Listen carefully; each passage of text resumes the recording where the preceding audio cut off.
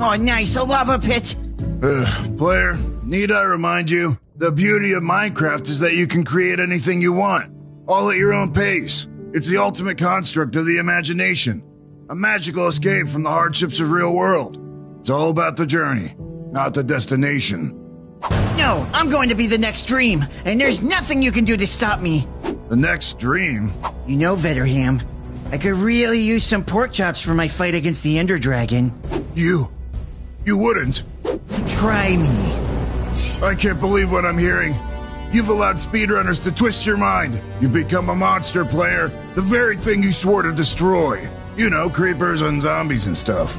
You underestimate my power, Vetterham! Dude, don't try it. Yeah! Classic, player.